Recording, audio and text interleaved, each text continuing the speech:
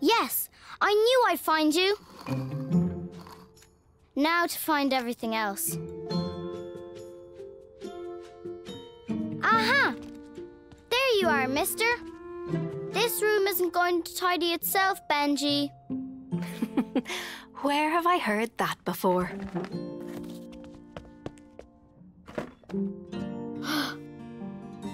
I haven't seen this in ages. Let's have a look.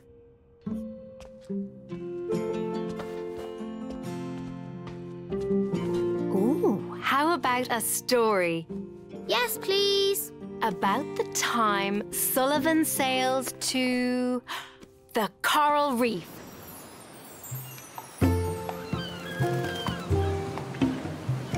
There's so much to see in coral reefs. Giant sea turtles, big clams, and teeny tiny seahorses. You know, seahorses are quite popular. Apparently, they make good neighbors. I'd really love to see one of these. A pufferfish. Aha! Well, let's have a look and see what we can find, shall we? I spy, with my sailor's eye, something beginning with C. Coral! Correct! The water's so clear.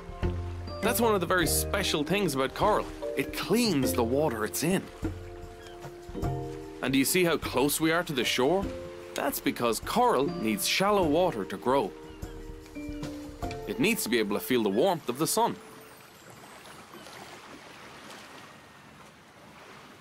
Is it a rock or a plant? Neither. Corals are animals. They're living creatures. Whoa! Hold your seahorses. What's that? Jiggling jellyfish. It can't be. It is! It's the old McBarnacle! The old McBarnacle? It's a ship that was stranded on the reef hundreds of years ago, and it's right there! They say it has treasure.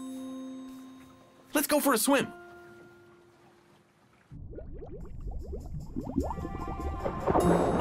Ready? Ready.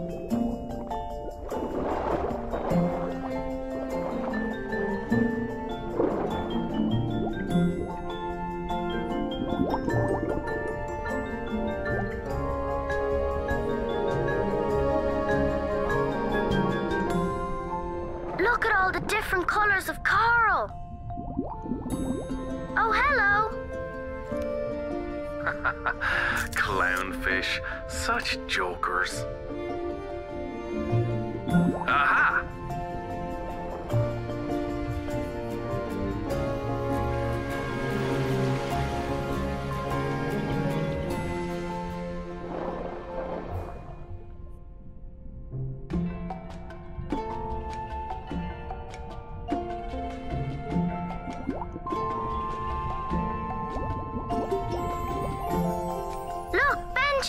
It's a seahorse. Stop horsing around. Where? There.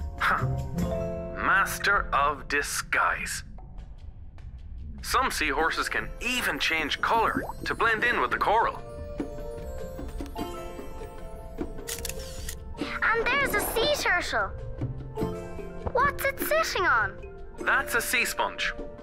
Probably soaking up the atmosphere.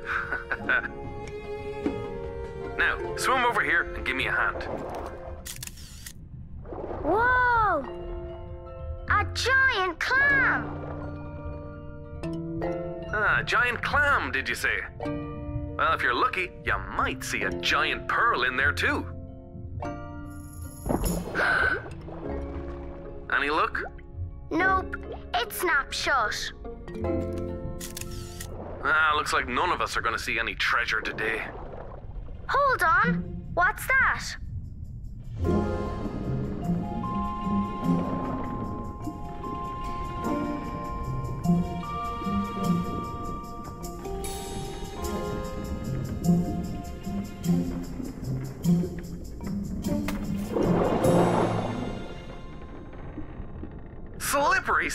rubbish. It's a treasure chest. Let's open it up. Oh, there's nothing there. Just a teeny tiny fish.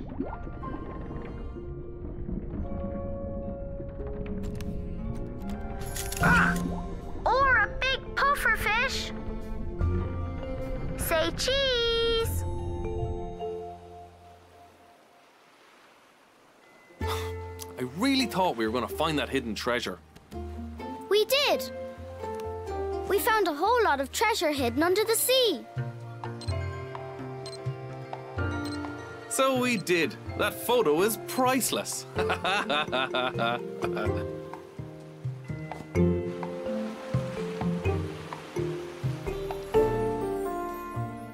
This is my treasure. And Benji too. What's your treasure, Mum? That's easy. It's you. Wait till you see what's in our bucket pond now, Sullivan.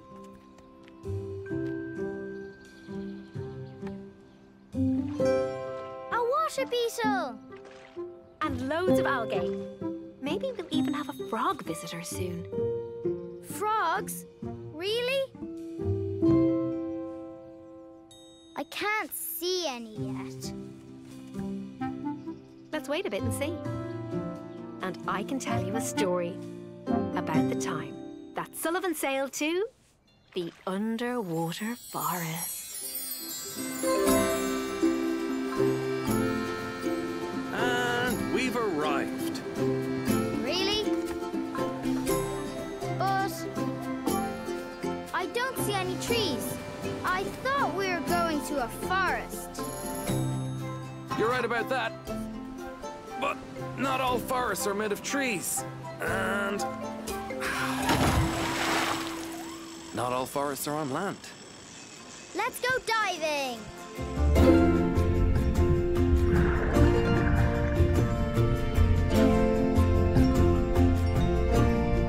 Welcome to the kelp forest, the maze of the Pacific Ocean.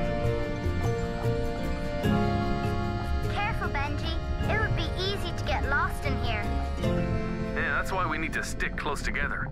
There's a lot of algae. Algae? Like in our pond back home? Exactly, just way bigger.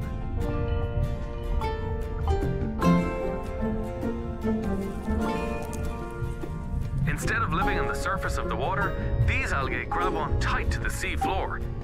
And they have little balloons, like this, called bladders, which keep them floating upwards towards the sun. Oh! It also has lots of things hidden in it, like that otter and her pup.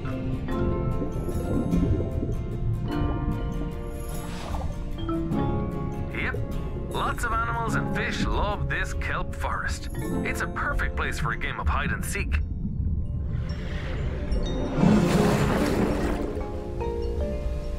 Gabbering Garibaldis! Benji, are you there? Yep, I'm here. It must be a giant Pacific octopus. They squirt out ink clouds when they need to make a quick exit. Where's it gone? Probably down to the seafloor. It has all the best hiding spots. Going down.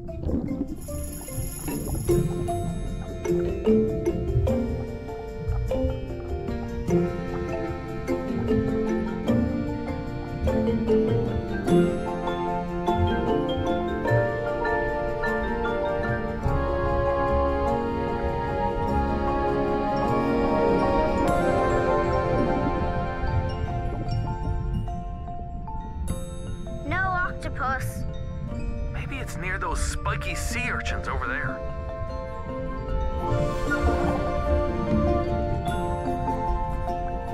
That's a lot of sea urchins. They're eating the kelp. Everything in the underwater forest is useful to something else down here. The sea urchins eat the kelp, but if there are too many urchins, they would eat up the whole forest. That's where the sea otter comes in. It eats urchins. So the forest is kept for all the fish and other creatures to live in. Exactly, including the giant Pacific octopus. It's very rare. That's why this habitat is so special. That urchin looks pretty special too. Sneaking cephalopods. I don't think that's a sea urchin at all. Then what is it? It's the octopus! It's changed its color to blend in with its surroundings. Octopuses are clever like that. Hello! They can also get into incredibly small spaces. Animals down here take hide and seek very seriously. Oh, I hope I didn't frighten it. I think it's more curious. Look, it's watching us. If we stay very, very still, it might come out. Or maybe we could play hide and seek.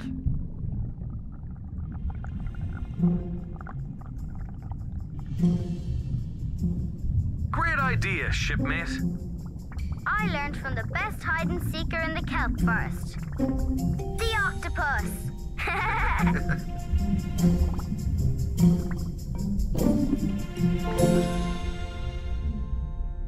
I think it's seen us.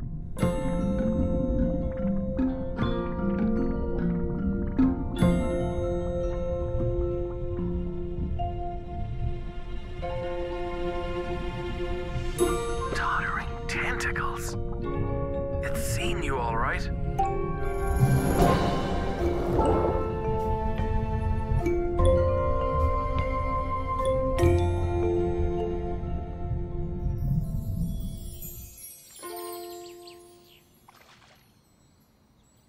Sometimes when we look beyond the surface, what's hidden beneath can be really special.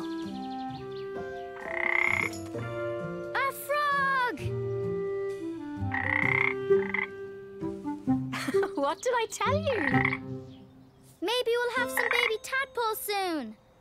Maybe. Let's wait and see.